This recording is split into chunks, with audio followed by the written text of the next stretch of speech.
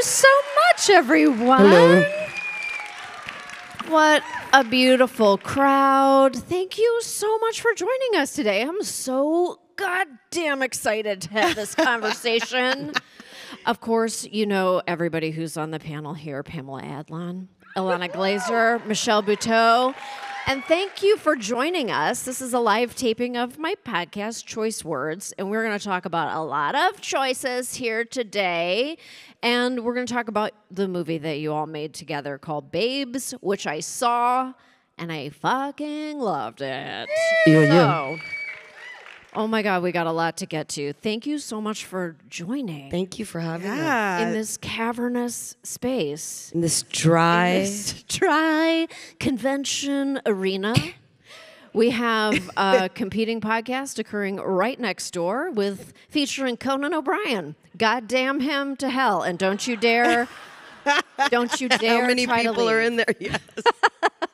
The doors are barred. You're fucking here with us, and it's going to be way better. Okay.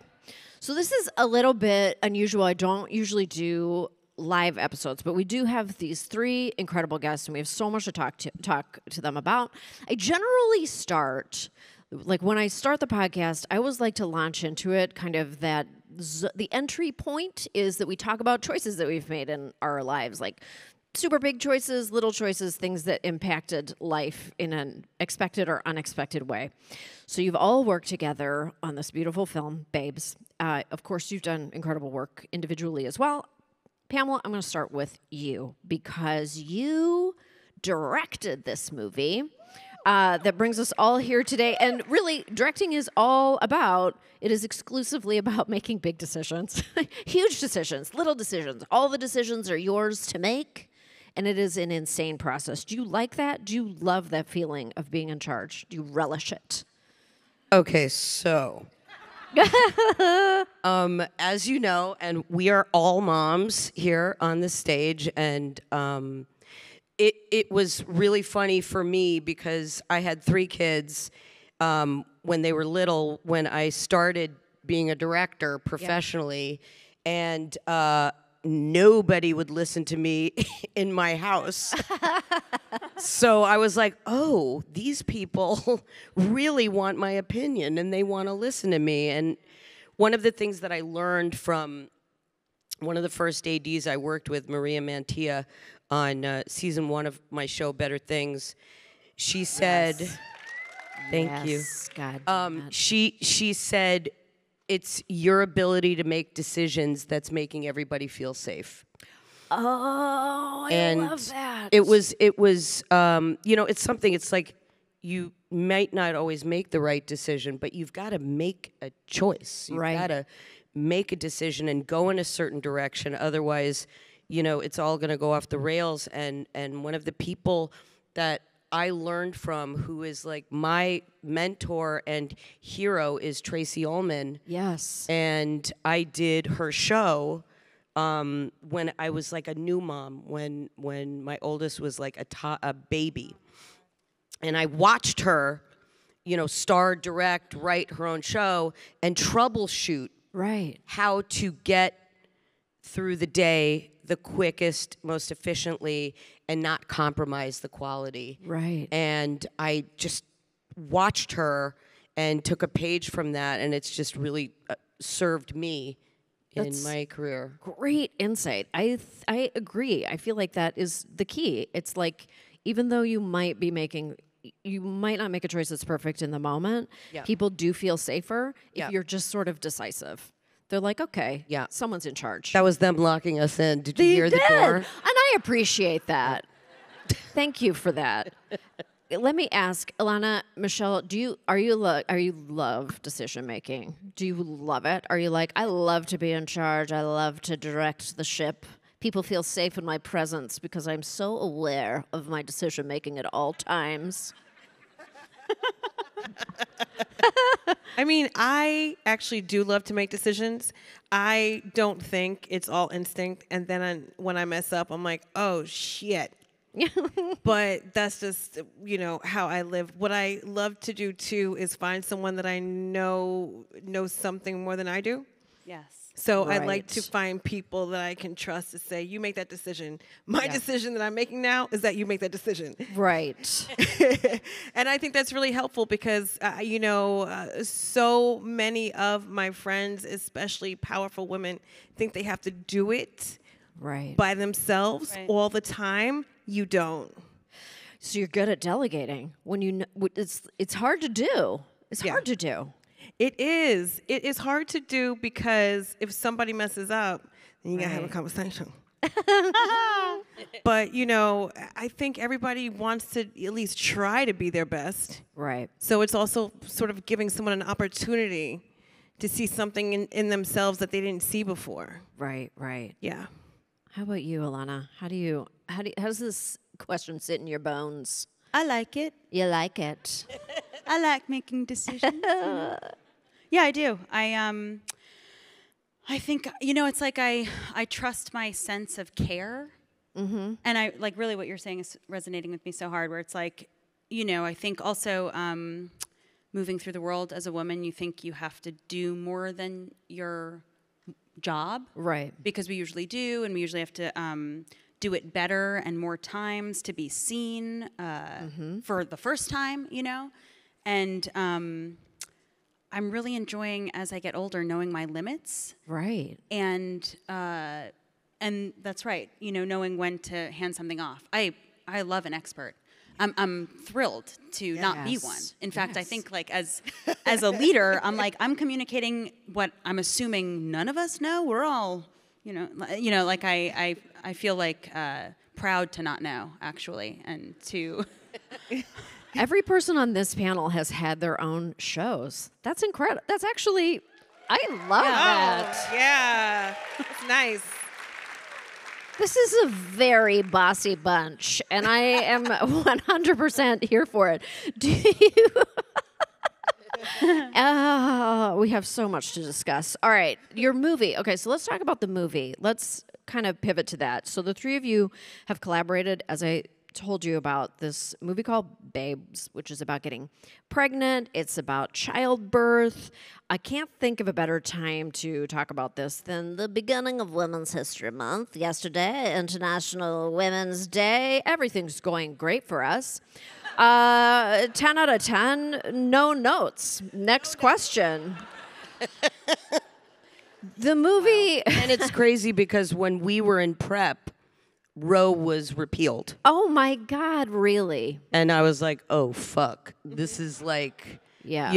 because you want to be careful with every story because everybody reads into the slightest thing now. Yes. And so it was just like, wow, we're really making this movie about making Yes. a choice. Right. About Right making now. a choice. Yes, in this moment. And it also really deeply highlights the parts of pregnancy, the parts of birth, the parts of having babies that no one tells you about before you do any of these things. Like, I know that none of you were expecting that the whole conversation was going to go down the route of placentas, but it is.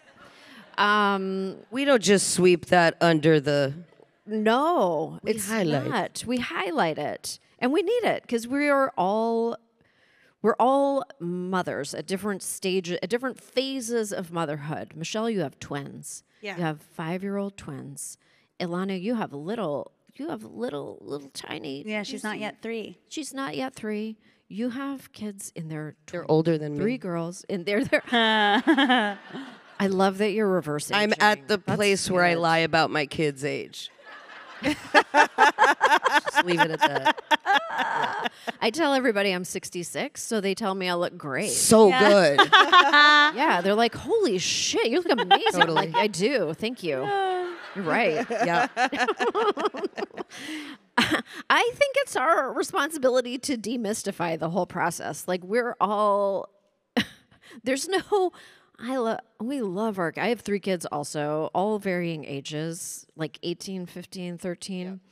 Jesus. Wow. I know. There's a lot of. So scary to Yeah. hear. What? 13? That's a lot. There's a lot of mother's milk. There's a lot of mother's milk flowing on this stage.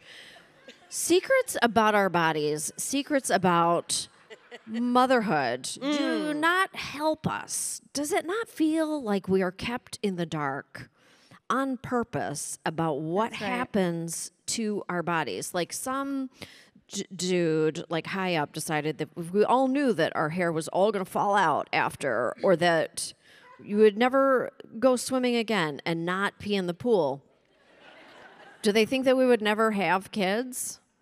It's really interesting because you go from, snorting rails off each other's tits in your teens to like snorting Boniva and saying like it's a weird thing because nobody ever told us about menopause because my mother's generation, you just don't speak of such things. No. And, when I got my period, my mother was like, you can use these. And she takes out like a mini cot or mattress. And I got confused because I saw a Tampax commercial and the lady's like, you can play tennis and go swimming and go to the beach. And I did it with one of those things. And I was like, how are those women really doing that? And then finally, I got my period when I was 12. Okay. At 16, my friend Sherry Olevsky goes, we're going swimming. You're not, come here. And she introduced me to a tampon. Oh. So it's literally about women showing you and guiding you because you don't get that. That's right. Yes. Because it's for us to know our bodies and know what we need, want, and what will happen gives us power. And it's not even like, I don't think it's a campaign for us not to have babies. It's a campaign to keep us like cows having babies. Yes. You know? And separated from each other in a state of not knowing. Because if you can keep us all confused, we'll just do what you say. And for me, this was a very interesting, special, a dollop of traumatic experience because my body was never able to carry my children, so I had a surrogate. And so here I am reading the script. Yeah. The top, I'm giving birth. Yes. My water's broken in public. And I'm like, what? And I'm trying to breastfeed a baby. And so I'm looking to these women who have been through this. Like, is this how it goes? I don't know because I always dreamed of it, but it didn't happen. But now I'm like in the throes of motherhood, which is its own special mindfuckery. And so what's so beautiful about working with these two is that I can say, is this how it goes? And they have like 3 stories in their back pocket to make it look good, funny, relatable, and real. And I just have, as a mom, a crazy appreciation for what women's bodies can do. Right. And it's so insane and special. I'm like, no wonder the government wants to control it. Right. That's right. We will break your dicks off. Do you know what I mean? Like, what do you mean? Yes. With no hands. With no hands. I loved like the friendship that you demonstrate. I mean, it is, friendship that is family is such an well, I mean, it's the theme of the whole movie. I mean, it's just the undercurrent that runs through the entire film. It's a romance. I mean, it is. It's beautiful. Yeah, friendship is, I recently, my core group of girlfriends actually came here to support me and see the movie tonight. Yeah. They're here. And we have maintained this group. And it's not just like, hi, hello, casual. Like, I remember I was feeling something that was, I knew was a scary thing that was coming up. Mm-hmm. And I didn't want to just write to everybody and say, this thing is happening, and have everybody go, oh my God, you got this. We love you, babe. I hate that shit. Yep. But it was more like, received, copy. We are taking this in, and the next time we see each other, we're going to talk. So it's like what you were saying, Mishi, that it's like you want somebody else to make a decision for you sometimes. You got a war room with each other. Right. And women doing that together is Yes. the most powerful place you can be. It really is. Like, I definitely did not have any of my friends check me for dilation when I was about to give birth. But With an iPhone with an flashlight? iPhone, but that you were able that is in this movie twice was so beautiful to me. Okay, Ilana, you co-wrote this. You co-wrote this script. What was the genesis for writing the script? So I wrote this movie with Josh Rabinowitz, Yeah. who's also a producer on the movie, and one of our other producers, Susie Fox. We just kind of set out. Susie kind of had like a vision in the shower of this movie, just a flash of this movie, and she brought it to us. Like, it's me, and I get knocked up, and I have a best friend, and she has kids already, and we brainstormed and threw all our ideas out there, and what we started organizing it through. I mean, there's so much funny shit where you're saying at birth you not only deliver a baby, you deliver placenta. Yeah. What? What the fuck? Yeah. The horniness of pregnancy, that's like The diaper. I mean, listen, we can talk all about the diaper that they give you in the hospital after you've given birth and that you have to make yourself. Sitz bath. They just give you Sitz bath. Yeah. I gave birth the first time, and it was like, Yeah. it was like, have you guys ever seen Little Big Man with Dustin Hoffman? That's what it was like. It was like the blood. It was insane. If I got attacked in an alley with knives, I would have looked the same way. Yeah. They would have kept me in the hospital for a good week or two. Yeah. yeah, longer than 24 giving birth. hours. Right. Oh, You're yeah. fine. Right. One of the scenes that got cut, though, was when there was a placenta that came out. And Oh, we had a liver. Didn't Diego buy a liver like from props, went to go get a liver. D'Agostino's? Yeah. Yeah. I want to say I that can't believe it got cut. a show that I did with my husband called The Detour, which you can no longer because of the rules of television now, it no longer exists anywhere on this earth. You cannot so watch good. it. It's so good. We delivered a placenta on that TV show. They fucking let us do it in a kiddie pool in a living room. The Wow. full placenta came out, and we were like, Damn. I don't know that we'll ever see that again, but I Damn. want to see your cut scenes. I want to see it. I was just talking about that too. I want to put the cut scenes out and be like, Oh, because they're so yeah. funny, and to be like, this Yes. isn't even the movie. We Come have- see the movie. Well, the cut scenes in Babes, a lot of the cuts were just these two like masters Right. doing what they do and bouncing off each other, and just the runs. Like, we just had this beautiful, just like there was an embarrassment of riches with the stuff that they were doing. It's incredible to watch them do what they do innately, and we had to like pare it down, Yeah. kill your darlings. So Yeah. maybe Glenn Basner, he would give us those, Oh, put yeah. out a little extras or something. Michelle, you've been so like refreshingly open, I feel, about having your twins through IVF and then ultimately with a surrogate.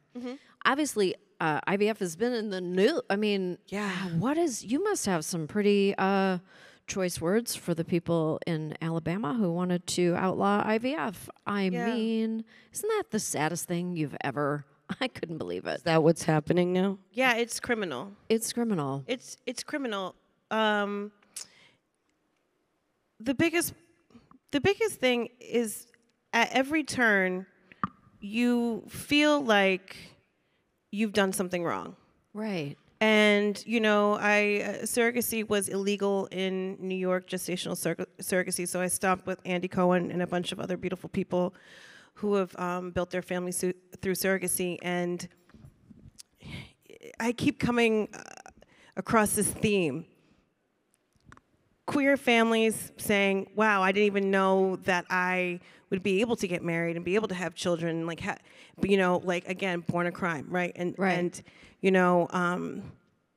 cancer patients who have survived, who are able to collect eggs before, they did chemo so they could, and everybody feels like they've done something wrong. And that's just criminal. Right. And so anyone going through, because it's such a mind fuck. Like, Right. do I even want to be a parent? Can I? And then if you can't do it naturally, and then you have options, because that's what technology is for. Hello. Mm-hmm. And then all of a sudden, people come and say that there's something wrong with you, and you shouldn't be doing that. That's what I really love about this movie too, because you guys, the way you and Josh wrote it, it's like you're saying the thing without saying it. You know? Yeah. It's like, should I be a single mom? Should I take control of my body while I still can? Right.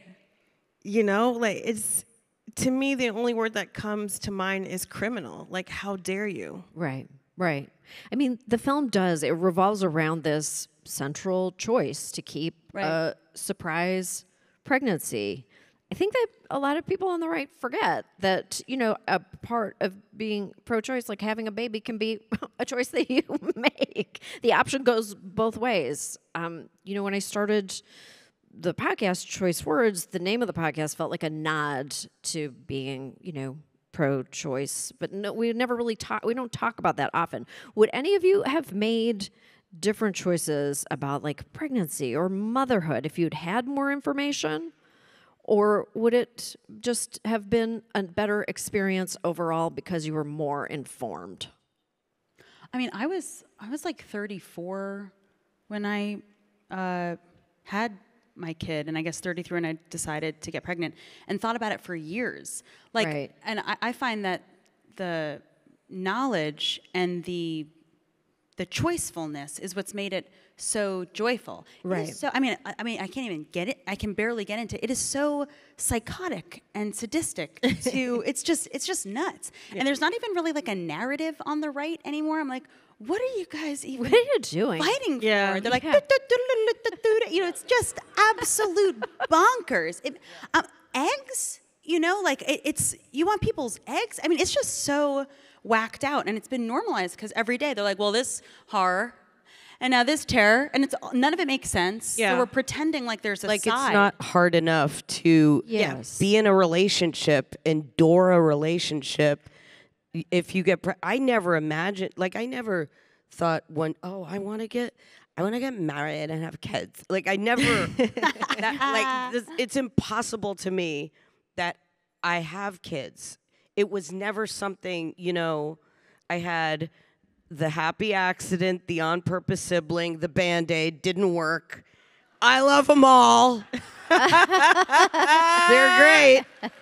But it's like, you know, every, like, fucking schmuck who wants to nut into anybody, and they've got kids walking around, and the women are told that he has rights right. Yeah. over their kids. Like, it just doesn't. It's just kind of chaos too. Like none of it is even lining up anymore with the Yes. story. Yeah. Like, and just what I love about Babes that I don't think we even intended. We were just telling this one story of these two best friends, but is the celebration of different kinds of families. Yes. Yes. Yeah. And you feel that too. I mean, and also just like, I love that you plan the birth around on the theme of having a prom. Like, you are like, let's celebrate this like the prom I never had, or the prom that went horribly awry. Celebration of life. Yeah. Celebration of love. It's meaningful. It's beautiful. It's really beautiful. Is there anything, like, what do you wish that you had known about parenthood before you embarked upon it? I'll tell you what I wish. I wish someone would have told me that I was going to have a lot of fun. Yes. You know what I mean? Like, I mean, Totally agree with that. we do talk an awful lot about all how tiring it, and that is valid, and you definitely have to talk about that. But I wish someone had just said, like, you don't be so fearful. You're gonna fucking love these people. I've been touring my latest hour of stand-up, and that's the entire framework. I open by saying, I am shocked by the joy. I'm shocked. And that's another thing. So they won't tell us that you know, we're horny and our hair falls out. But they will tell us that it sucks and you suck now and you're gonna suck harder later. It's a crazy. The whole thing is upside down and backwards. It's so fucking fun. I feel so powerful and hot. Why is that a dangerous? I mean, because you are, bitch. I love it. It's why. What I don't get the purpose of the storyline. But the other part of it is, you know, so like you're so exhausted. Yes. And you're so holy schmal, like out of your mind. But like I remember like standing in a Target with my friend Susie like a few months ago, and I'm seeing these parents, and it's like deja vu. And they've got their kids, and then, you know, you see them going through the cycle. I'm like, oh, they're just oh, it's back to school, the fucking shopping list, like all of this stuff. And I'm like, I wish I could have just separated myself and like time traveled into the future. Yeah. And me now saying, enjoy it. Enjoy it. I know you're tired, but it's so good right now. And don't let them get phones. No phones. I'm taking notes. I'm taking notes. When I say that like being a parent has made me a better person, it's not because I'm taking care of them. Like, she's still an asshole, but what it has done is made me look at everybody else in a different way. Oh. Like, oh shit, that is someone's child. Mm-hmm. And now when I do stand-up comedy and I do crowd work, it's almost like I can see someone's inner child. You know? Like, once I see like this circle happening, I'm like, that's who the fuck you are. Yep. My bad. I just don't look at someone like a problem or an enemy or like this. But I'm like, oh, okay. What was your family life like? Totally. Totally. You know what I mean? Because that will inform you and about them, and then it won't be personal anymore. So it actually is like, I don't know. It's made me a better person. I'm way more understanding about other people. I like that. That's true. That's like that's like almost like a theater school exercise that I did once. Was like looking into someone's eyes. We used to have to look into someone's eyes and see them as a 3-year-old. And then, you know, you're in theater school, so everybody's crying. We're all like, but look. Oh my God. But it's great. I love that you're describing that. It is an interesting way to like just feel automatic compassion for like a dude in wraparound shades who's driving a pickup truck and being an asshole. I don't want to look into his eyes. Wraparounds, that's always the giveaway. They're in Conan's. They're not in here There's a lot right now. Yeah. We're all so we're all working. We all travel as part of our career. That part is really hard. It is hard. Do you feel like you have? I don't feel like I was able to personally maintain my own personality at all. Like we were talking about it backstage. We're like, definitely our kids are definitely texting us during the show. Oh yeah, like I have 5,000 texts from people like, South by, fuck yeah. Right. Sending you love, like on my phone. Yeah. And my daughter's like, when are you coming home? Can I have 17 people over? No, I'm landing at 4 and I need you nobody there. It's so funny how you want kids and then you want them gone. You want them a lot, just not in your house. Yeah, mine are going to text me 80 times and they're going to be like, can you put $17 on my green light? I need it now. Sell I'm me. in line. Yeah. But Sam, what do you mean your personality, that they're just filling your head, so you're like, where am I? Well, it's like we're now coming to the stage of, you know, the kids are older and we're like, who are we? What do we like? We don't remember that part. So that part is, you know, you have to think about that. How are you making decisions? That ensures or does the best possible job of hopefully ensuring that you're making good human beings? Like, how do you make those choices? How are you seeing those choices unfold? As you've got little kids, so it's very real. It doesn't feel like anything works yet. You know, they're 5. I'm trying. They talk to me at the same time. I'm like, what? Everyone take a turn. I'm also the only child, so I'm like, stop arguing. Why would you argue with someone you love? Right. Get the fuck out of here. Why does this big titty bitch have so many feelings? Why? Where's my applesauce, bitch? That's what she said one day. Where's my applesauce, bitch, at 4? I'm not going to lie. It was pretty spot on, so I was like, coming right up. But say please. What the fuck? So, like, I don't know. For me, like, I just wish... I can only like go like from like how I grew up, and I wish my mom was just more confident, you know. But if her generation, I cannot believe that she still has hair on her like on her head. You know what I mean? Like so I wish my mom was more confident. I wish she spoke up for herself more. So now I'm doing that, and I wish she just taught me more about history, about all of it. You know, whether it's being Caribbean American, being Black, colonialism, being light skinned, and understanding what like a pay gap is. You know, like what an orgasm gap is. Did you know that shit? There's an orgasm gap. White men are still making the most orgasms out of everybody. Bullshit. What? Yes. Teach your kid about that, especially when they're 5. Just kidding. So yeah, it's just all the history that they're not going to get in class. Like my husband and I, we are the walking history lesson. So I try. I don't know if anything sticks. Right. They can't even wipe their butts properly. I feel like my kids grew up and they didn't know how to make a phone call. Isn't that terrible? There was like some point where I was like, call your grandmother. And they were like, how? We don't, what do you mean? And they were like 10. Do you know what I mean? I was like, right, I never taught you. I never showed you. We don't. I tried to be aware that, you know, like I learned this term from one of my daughters who had some great tutors that, you know, I'm a kinesthetic learner like they are. And what is that? What does that I mean? guess it was just me with this one lady who taught me this term for her. She needs to touch and see and read and not be talked at and explained. So I would just like try to teach. It's that whole teach a man to fish thing. Right. And then they're just going to go. You could be as wonderful and nurturing and as the perfect mom. Right. But you're still going to fuck it all up. Right. And you just sort of have to accept that you were doing the best you could in that exact moment. That's right. I feel like as long as you're doing the best in every moment, even though sometimes that's not good, I'm doing a bad job, but it is the best bad job that I can possibly do. Yes. Right? It's the best. They'll love you when you're dead. It's that whole thing. I mean, I hope so. I always say I have no idea what I'm doing. I just know that no one else could do it better than me. Right. Yes. Yeah. Same with marriage. This motherfucker, we still like each other after 50 years? That's crazy. Mm-hmm. Who is he?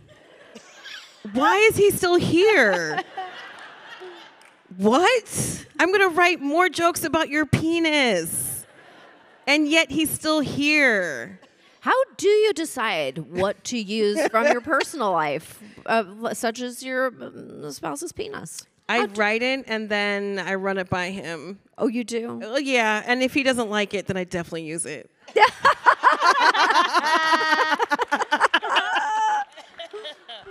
You're like, this is gold. Sorry. I do think that. Why do you think that we are gaslit? I do think that we are gaslit in this country into thinking that the way that we handle childbirth and pregnancy here in the U.S. is normal. Like you know what I mean? Like I think they try to make us believe that this is just the way it is in other places, and it's absolutely not this way in other places. We can see this. I'm from Canada. You live abroad. You can see. Whoa, you're from Canada? I know. I apologize. I didn't know this was an international panel, Sam. It's an international panel. Samantha Very Bee. continental. Our approach to paid leave, our approach to the maternal mortality rate, our approach to the child care crisis here is not normal. In many ways, it is very unique to the way that we live here. None of this was a question. This was just a comment. This was just important a statement. Things to hear about.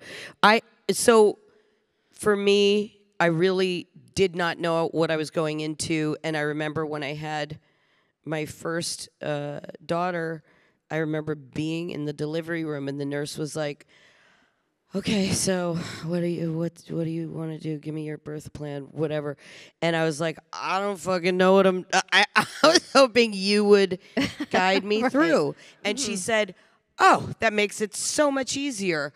Because she was used to women coming into the delivery room with like a laminated birth plan. Okay. Like this is how I want this to go down. Right. And I guess I put my trust in them. I went to Lamaze class, one class. I bought like a coupon book of like 4. I don't know. I did one because I was in that class, and I remember this one mom was like, it was a Q&A session or whatever, and she goes, "What if they give me an epidural and I get paralyzed?"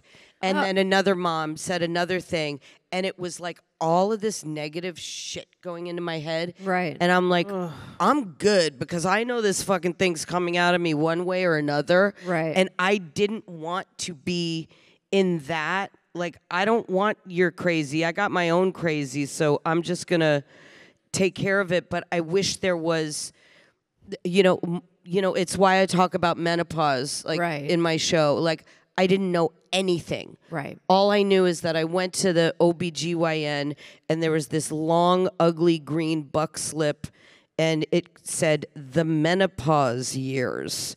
And it was just like the worst thing. Like, it was like next to the toilet in the corner.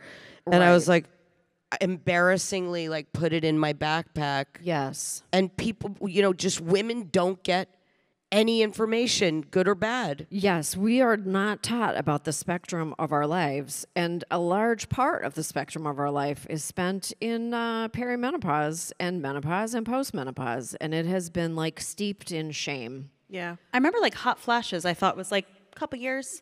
It's like 20 years, the process of hot flashes. Because 20 years long, I just learned this. And I think women as an entity just learned this as well. Yes. I thought it was like, whew, it's hot. No, it's 20 years of being like, is it hot in here? Am I crazy? Yeah. That's what menopause is. Yeah. It's like the process of untethering yourself from shame is it's hard to do, and it is the most valuable thing you can do in your life. And to make it possible for other people to untether themselves from that shame. And I feel that in the movie too, because it's such a like sprightly vision of a slice of the lives of a couple of people, and it's so completely judgment-free. It's actually very refreshing to witness. I think that's how people naturally are. Yes. But then there's this like one guy who has one algorithm who's dictating how we think we all talk to each other. I mean, it's so crazy. There's like a narrative we're all living in, and it's based around sickness, I guess. That's like the business model for America, sickness. Right. And I find especially like we're so lucky in comedy, in the New York comedy scene. You just go and the other comedians are different kinds of people, and you talk to them in a human way, and then you talk to strangers in a human way. It's this like practice that I'll just never get over how magical it is. And I just feel like people are usually chill with each other and are down to be like, how was your day? And genuinely want to know. Women want to tell each other what's going on and share information. There's this, bizarre script that I don't find true to life. Can we talk about the process of making this movie a little bit? So how did you know each other? I mean, how did this team, this dream team, how did you come together? How did you coalesce? They didn't drug to make test. This? They were like, you checked this box, you're in. So Josh and I wrote this movie, and he and Susie and I were looking for directors, and Jupiter had just come off her 5th season. I'm Better Jupiter, Things. trying to make it stick. Jupiter. Jupiter Siegel, the artist formerly known as Pamela Adlon, had just finished Better Things, and it was just a perfect match. Yeah. And then we were looking to cast the role of Dawn, and when we thought of Michelle, we couldn't get off of it. I begged you.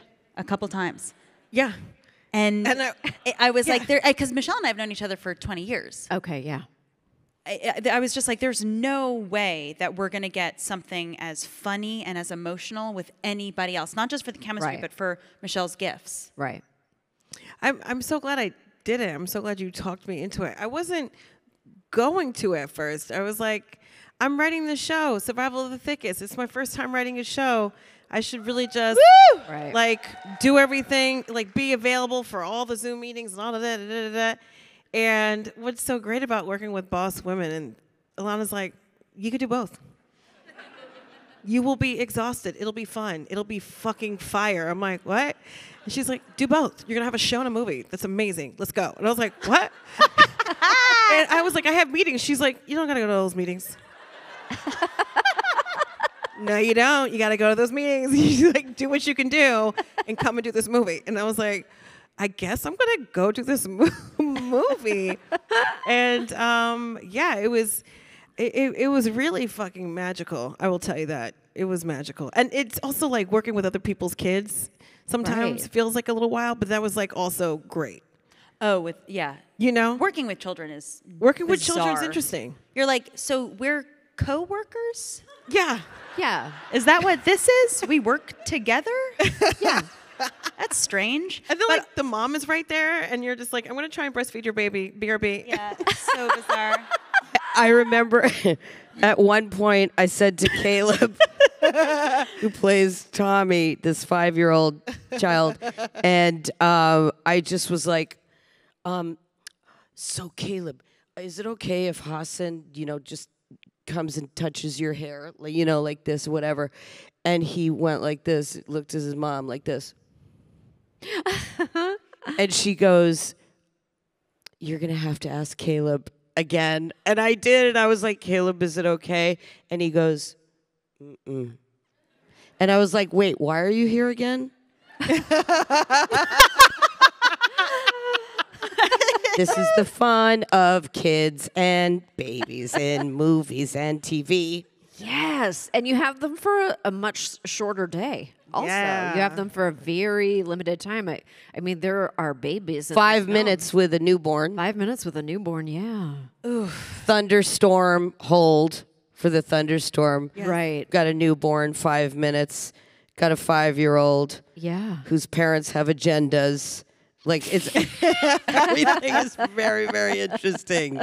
It's a really different experience. What is the primary difference? Because we haven't talked enough about Better Things in this panel, which we could do a whole other panel on Better Things. It is just, I think, it's a perfect experience. And when the show ended, I was very sad, but it ended perfectly. Can you talk about what is the difference between filming a series like Better Things and filming a feature? What is different about the process? Or is it just so complementary? Or, I don't know.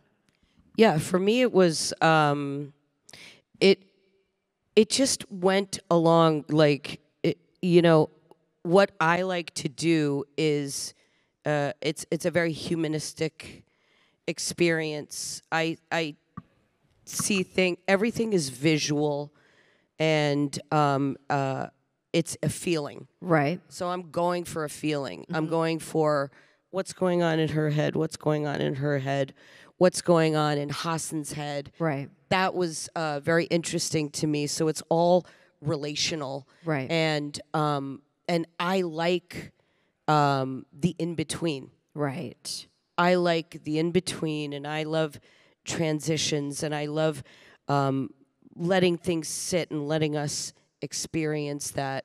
So in this film, what was really interesting and powerful to me is their relationship. Right. And how they came up together and how important that was, and how, one person's going in a different direction because they have a very healthy, different kind of relationship. Right. And a partner.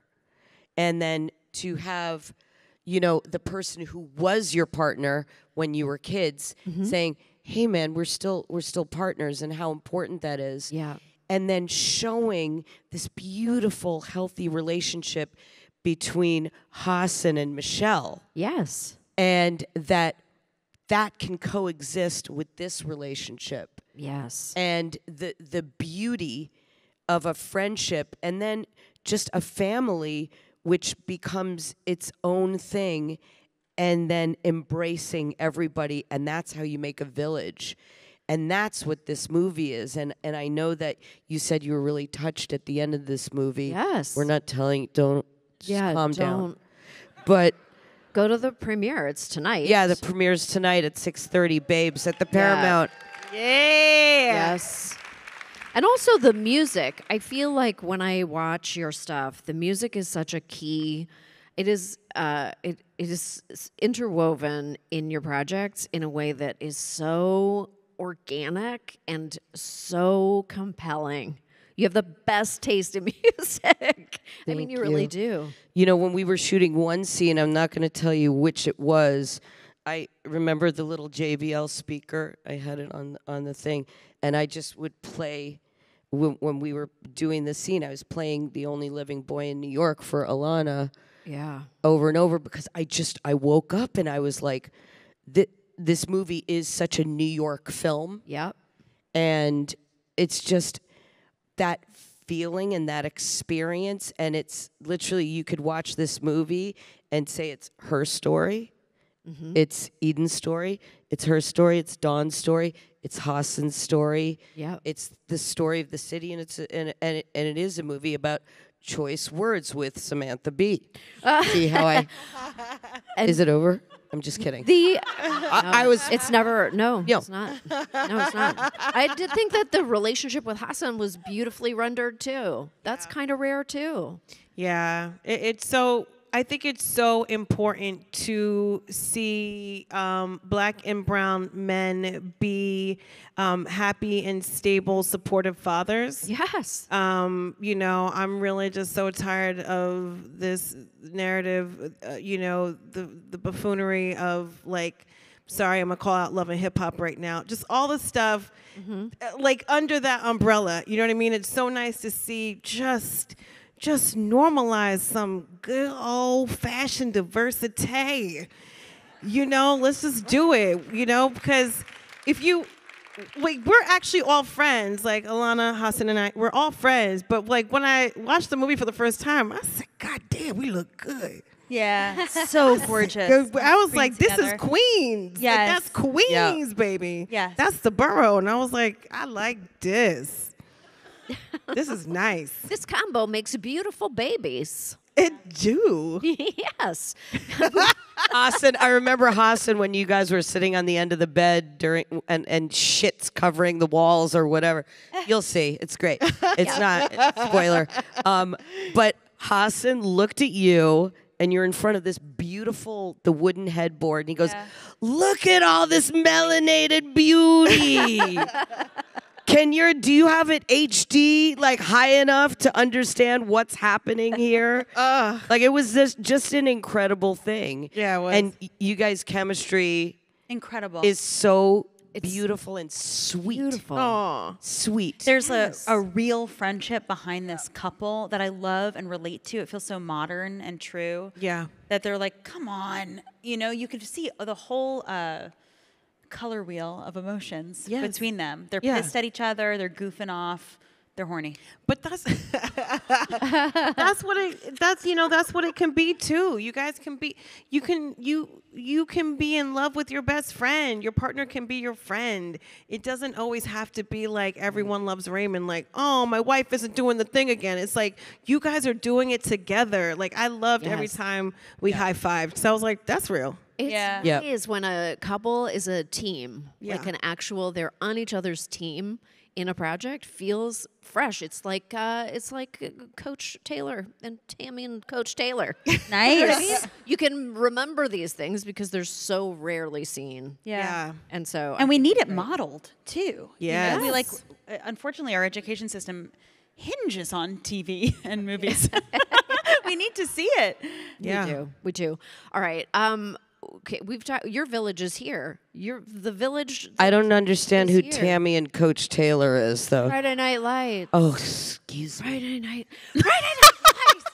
I'm gonna call Connie Britton right after this. I'm sorry. I didn't fucking get it. Who is so you're the village that supports you? They are literally sitting in the front row, which is awesome. Just awesome. Who do you go to in your who's in your circle? Who are the people that you reach out to for help or advice or counsel or just to blow off steam?